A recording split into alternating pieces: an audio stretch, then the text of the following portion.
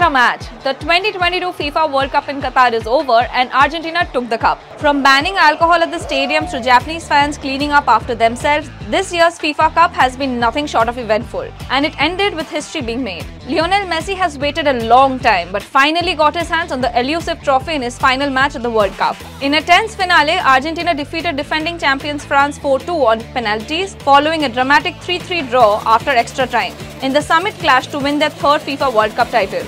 Messi also received the Golden Ball for Best Player and became the first player ever to win the award twice. France's star player Kylian Mbappe won the Golden Boot. But football players were not the only one who were creating history at the World Cup. Deepika Padukone made Indians proud as she was chosen to unveil the FIFA World Cup 2022 trophy alongside Iker Casillas before the final match. Well,